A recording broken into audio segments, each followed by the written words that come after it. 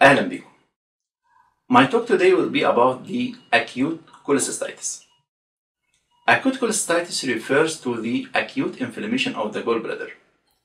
It is the primary complication of gallbladder stones and the most common cause of acute pain in the right upper quadrant. Clinical presentation: usually there is constant right upper quadrant abdominal pain that can radiate to the right shoulder.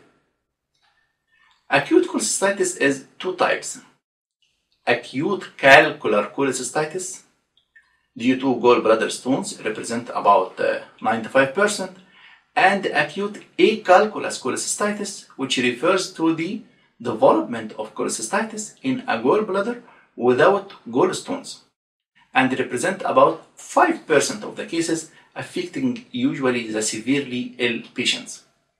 Pathology of acute cholecystitis: the development of acute calculous cholecystitis follows a sequence of events. Number one, gallstone obstruction of the gallbladder neck or cystic duct. Number two, inflammation from chemical injury of the mucosa by the bile salts.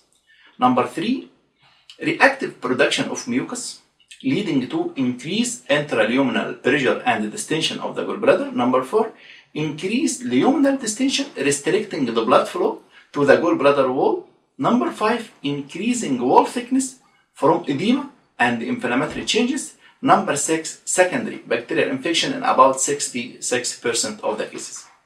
Radiographic features of acute cholecystitis: ultrasound is the preferred initial modality in the investigation of right upper quadrant abdominal pain. It is more sensitive than HIDA scan and CT scan in the diagnosis of acute cholecystitis, and more readily available. The ultrasound features of acute cholecystitis: 6 ultrasound features. The most sensitive 2 ultrasound findings in acute calcular cholecystitis are gallbladder stones and positive probe morphous sign. I mean positive probe tenderness when you scan the region of the gallbladder in the right upper quadrant, followed by wall thickening more than 3 mm and pericholecystic fluid, and followed by less specific findings include gallbladder distension and biliary sludge. So these are the 6 features of acute calcular cholecystitis.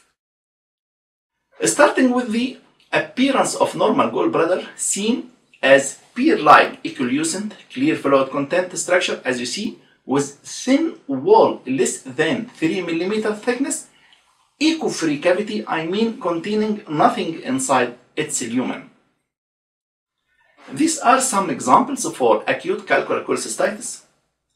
This is ultrasound of the gallbladder, inflamed gallbladder, showing large intraluminal stone reflecting marked posterior acoustic shadow, biliary sludge filling the lumen of the gallbladder, and the marked thickening of the wall.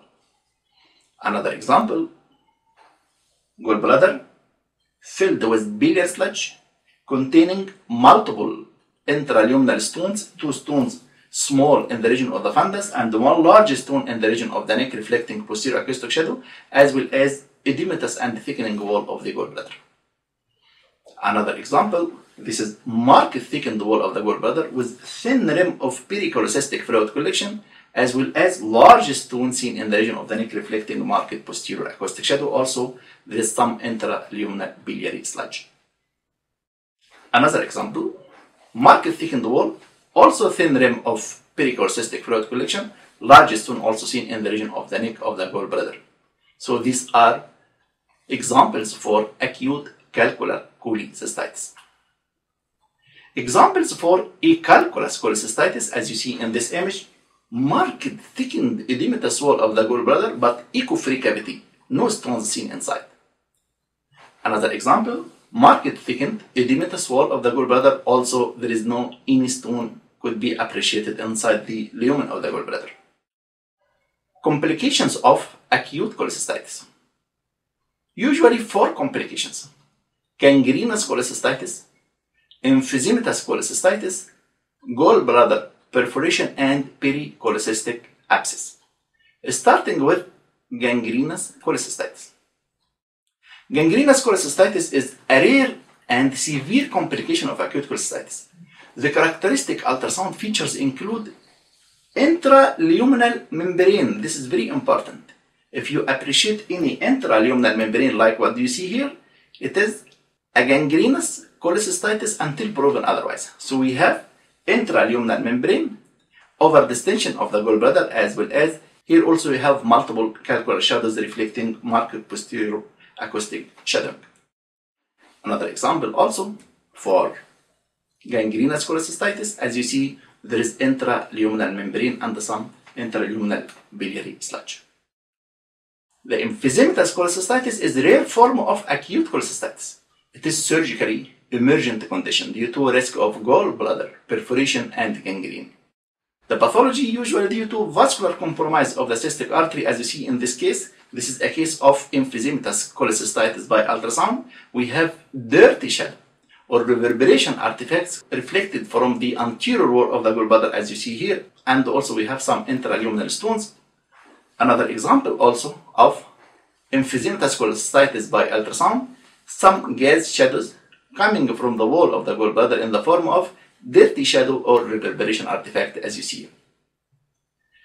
Plain X-ray abdomen also can detect emphysematous cholecystitis in the form of circular gas pattern in the area of the gallbladder, as you see in this image and also in this image.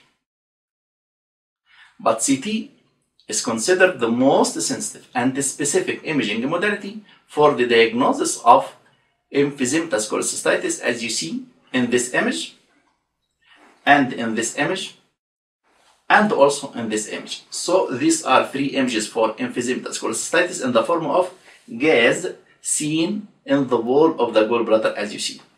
The third complication is gallbladder perforation. As you see in this ultrasound image here, we have defect in the fundus of the gallbladder, as you see. The last complication of acute cholecystitis is pericholecystic abscess formation, as you see in this CT image, which is often considered superior to ultrasound in diagnosis, as you see in this image, which showed perforation of the fundus of the gallbladder with pericholecystic abscess formation, as you see here. So this is everything related to the acute cholecystitis and its complications. Thank you very much.